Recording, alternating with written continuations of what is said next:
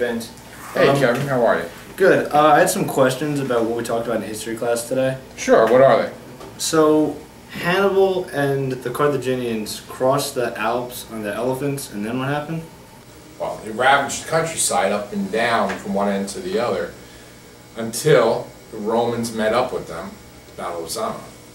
So, up here. And that's what ended the Second Punic War? That, and they defeated them and then stayed quiet for about 50 years. Oh, alright. That makes a lot more sense now. Okay, good. Thanks for the help. No problem. But I gotta get going anyway because I have an important meeting. Alright, I'll see you tomorrow. Okay, be good. Alright, good night. Are you alright? You need help with that? No, it's alright, I'm good.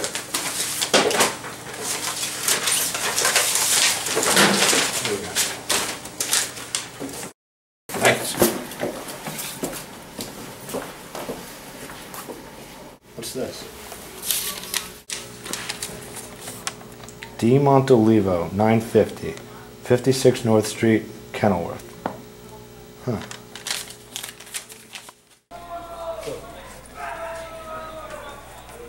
Hey, Jack. Hey Kevin, did you hear about that murder in Kenilworth last night?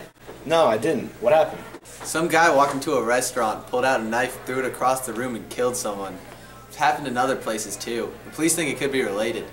That's weird. Mr. Baines dropped his briefcase after school yesterday, and there was a piece of paper in it that had an address in Kenilworth on it.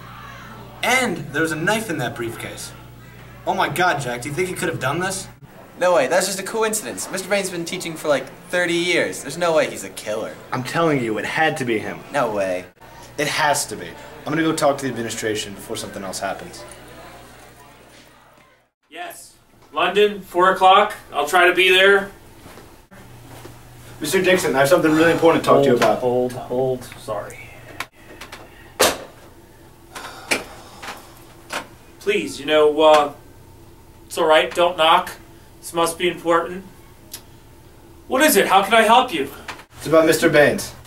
What about him? Did you hear about that murder in Kenilworth last night? I seriously think he might be behind it. Kevin, this is completely ridiculous. The man who committed the murder last night is a serial killer. He's a psychopath, not a school teacher. But Mr. Dixon. No. Looks like I'm taking matters into my own hands.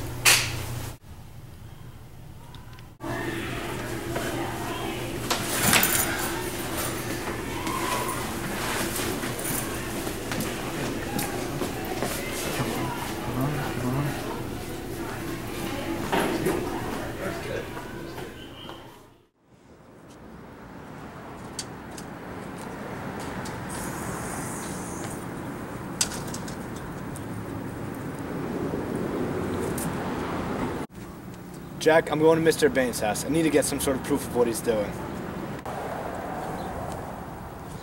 It's not ridiculous. I know it's him.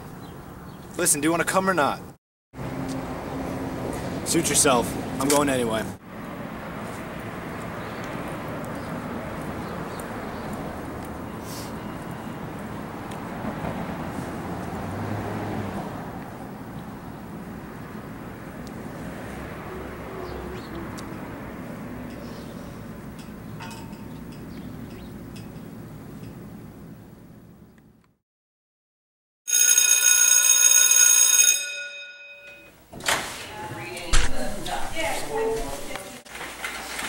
Hey, you see Kevin this morning? No, I didn't see him during gym class. I think he's sick. Oh, really? He seemed fine yesterday. I think he's just trying to avoid the history test. Gotta go. Alright, see ya.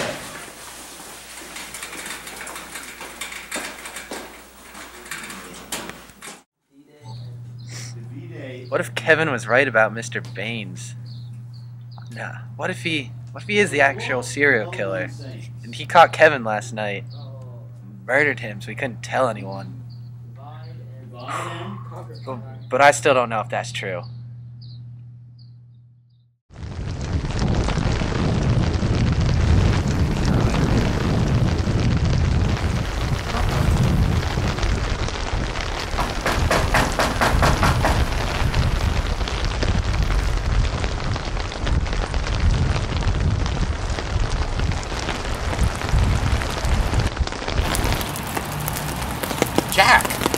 doing here? I came here to find out what's going on. I know about the murders in Kenilworth and that piece of paper and the knife. Piece of paper, Kenilworth? The piece of paper with the address from Kenilworth on it. I went to Kenilworth to see a friend of mine from college. I had to get a new address, a new way to get there because of that murder that you're talking about. It was all closed down. Well, what about the knife? Please. I had a tooth removed. Do I have to tell the whole world? I needed it to cut my lunch. It's embarrassing. Well, then where's Kevin? Why isn't he in school? How do I know? You know the flu was going around. Did you call his house? Well, no. Well, you know what? I think you need to leave my property. It's really inappropriate for you to be here. Please go. I'm sorry, Mr. Baines. All right. What if Kevin was right about Mr. Baines?